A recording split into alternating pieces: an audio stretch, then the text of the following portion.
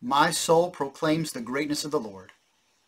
My spirit rejoices in God my Savior, for he has looked with favor on his lowly servant. Luke 1:46.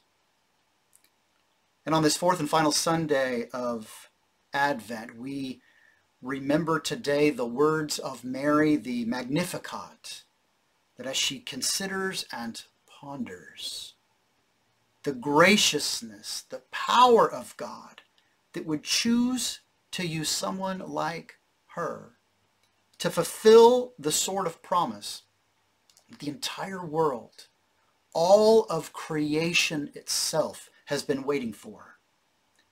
And what can she do in that sort of overwhelming humility other than praise that her very soul sings out that God is great. God is my Savior.